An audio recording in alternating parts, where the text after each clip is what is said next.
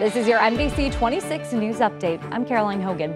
The parents of 3 8th-grade boys at Kiel Middle School are demanding the school district drop a Title IX investigation against their children for refusing to use a student's preferred pronouns.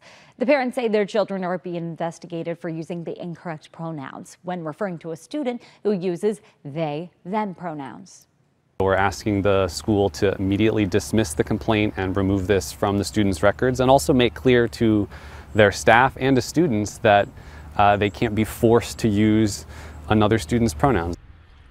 Kiel School District did not respond to a request from NBC 26. The Wisconsin Institute for Law and Liberty, a nonprofit conservative law firm, tells us the district has not responded to their letter yet, but did issue a letter to families that reads in part, quote, "Under federal law, when the district receives a report of harassment based on sex, including gender identity, the district is obligated to act."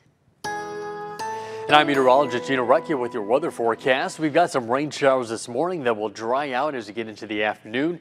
Looks like a mixture of sun and cloud cover as we get into the afternoon and evening hours. What's interesting to note, though, is Skycast is hinting at the potential for some showers and storms moving in here late tonight, and then that quickly dissipates overnight. So we'll have a mixture of sun cloud cover, partly to mostly clear skies as we get into our Thursday during the daytime hours, starting off with some sunshine, but then turning partly cloudy with some showers and storms developing later Thursday evening, and then moving down to the east and southeast as we head into Friday morning, with additional showers and storms rolling in here Friday evening as a cold front moves in.